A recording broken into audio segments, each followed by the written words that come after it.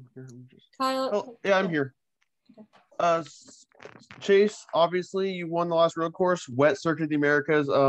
Talk to me about what you're expecting next week at Sonoma Raceway. Yeah, Sonoma's been a place that I haven't really done a great job at. I don't feel like it's been a pretty big challenge. So looking forward to getting there, looking forward to another shot. It's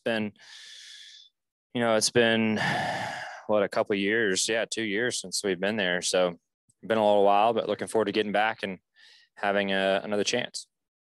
Thank you very much.